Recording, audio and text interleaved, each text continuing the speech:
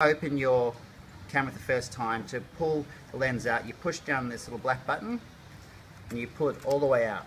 It stays in place. What's important to know is when you want to close it and you're finished taking photos, you need to push that little black button down there, push it back, and this is important. When you snap these down, you'll hit click and you push forward.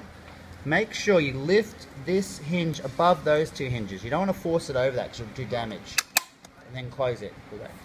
That is it. That's how you use it.